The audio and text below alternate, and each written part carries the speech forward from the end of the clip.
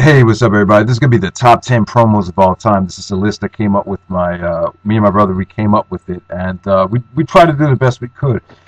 So let me know what you guys think we might have left out, and maybe you could give your opinions on this list. So I'm just gonna go through some of the honorable mentions that we cut from the top 10. The Rock's "Get the Fuck Out" promo on Steve Austin when Steve Austin walked out. I thought that was definitely one of the better Rock promos. None of the Shawn Michaels promos made the list. You know, the Montreal promo on Hogan and Brett was close. The "Lost My Smiles" thing really had a big effect on the business, so that was close. His WrestleMania 11 press conference was close, but at the end of the day, I don't really think Shawn had any, like mega blowaway promos that would have made the list. Roddy Piper's Pit with Jimmy Snuka, that was definitely considered. A lot of CM Punk's promos, the Sign of Dishonor promo, the Straight Edge promo on Raven, the Rey Mysterio birthday promo was definitely close. But yeah, at the end of the day, those Ring of Honor promos were pretty much classic. Joey Styles, the Joey Styles shoot promo on Raw, I thought that was pretty awesome. Definitely was in consideration. Rob Van Dam's ECW One Night Stand promo was really from the heart. It's just the execution of it was kind of off, but yeah, that was good. Ric Flair's promo on Carlito, that's a promo that Billy Donovan from the Florida Gators actually played for his team before to motivate his team, so that was definitely considered. Eddie Kingston's promo from Chikara from this year was classic. That was close. Hulk Hogan's WCW heel promo was definitely considered. Jericho's promo on The Rock before Royal Rumble, when he said he should be taken seriously, that was definitely considered. Eddie Guerrero's promo on Brock Lesnar before No Way Out 2004. Michael Cole and Daniel Bryan on NXT. Some of Dusty Rhodes promos. Jim Cornette's promos from 1997. Bobby Heenan stuff was all considered as well. So yeah, so this is going to be the top 10 promos. We start off with number 10. Steve Austin's ECW promo right after he got fired by Eric Bischoff in August of 1995. What were your thoughts on that one? Well, that was just an amazing promo because basically, even looking back on it now, you see this guy, a few years before he became the biggest thing in professional wrestling, and he's sitting there looking at the camera saying, "I'm the best wrestler in the world. I can be the best thing in professional wrestling." And then over the next few years, he went out there and he proved it. And it's the type of promo that just gets better and better with age, because you look back on it, especially as you look at promos, a lot of things that go on in pro wrestling now and in WWE now, and it still is kind of to the script. And here Steve Austin is, and a lot of other guys in ECW at the time, getting on there, talking about their true feelings, how they really feel, and what they really want to do in the business to make a splash, to make an impact. And Steve Austin did just that. Yeah, the Austin promo was great. I really think just getting screwed and working his ass off for so many years and just not being a happy person, really paying your dues, that's what it was all about. You can't really cut a promo like that unless you've really been hit hard by life, and I feel like Austin really was feeling like he was really unappreciated, and it just brought the best out of him. It was just you could just see it in his eyes, the emotion and the fire, everything was there. And Paul Heyman got it out of him after the promo was over. Everyone was like, "That was fucking awesome." So that was pretty much the start of the different Steve Austin character, and it set the world on fire. Really set the tone for what would come in the coming years. All right, at number 9, we're gonna go with JBL's promo. This is right before the Great American Bash. He was fired by CNBC. The WWE went out to Germany, and to get heat, Bradshaw actually did the Hail Hitler salute. Then after that, he was actually fired by CNBC.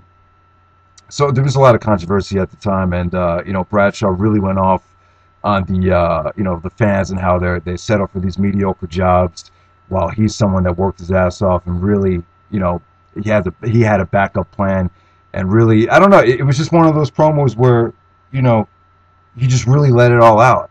And just I mean, what do you remember anything about this? All I remember is JBL winning the WWE title with the promo.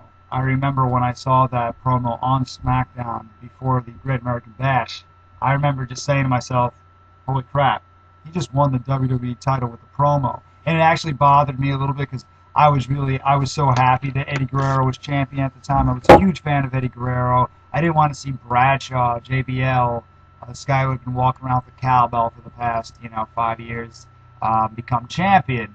But after he cut that promo, I was like, ah, man, you got to give it up. You Right. got to give it to him. He went out there and he proved his worth. For as crappy as he was in the ring, I mean, some of the stuff he did on the mic that year was just unbelievable. I mean, someone that could create that much heat and it could be that convincing on the mic, you just can't ignore it. So, it even made Eddie Guerrero's title reign seem like, we just can't do it. We got to give this guy the belt. So, in a way, the Bradshaw title reign, it really kind of hurt my love for the WWE at the time, but still, you can't deny it. I mean, the guy was just amazing on the mic. Next up at number 8, John Cena on Brock Lesnar.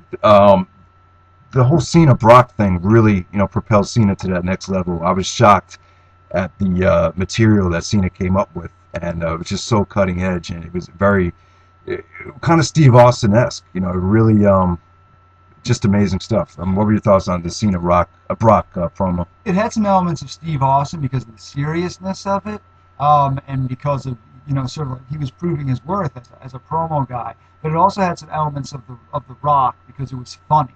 But it Cena's rap promos had this weird twisting thing in your mind where on one hand it was funny because he was rapping, that's funny, and but two, he would always find a point in the promo in the middle or toward the end where it would get ultra serious, and he'd be saying, I'm gonna come up, I'm gonna rise up, and I'm gonna take advantage. And at the end of the one promo, he goes, we're inmates, Brock.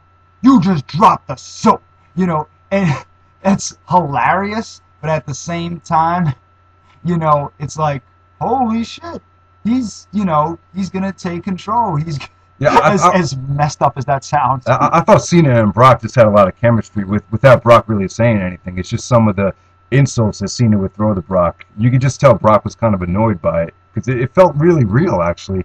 It's a shame Brock left because I think the Cena-Brock feud definitely would have been superior to a feud like Cena and Orton. I think those would have been the two guys carrying the company. So, yeah, just great stuff by Cena. Definitely. So some of Cena's promos on Taker, the promo in the Graveyard is another great Cena promo.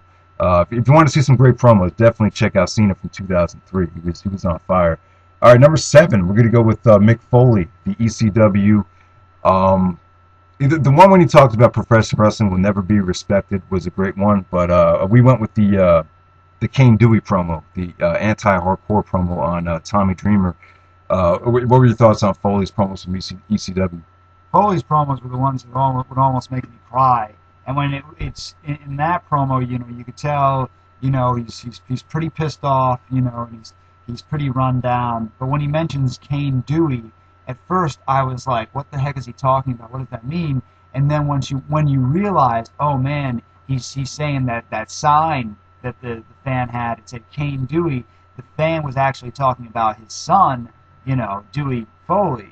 And it's like, oh my God, and then he looks into the camera and he calls the fans, selfish.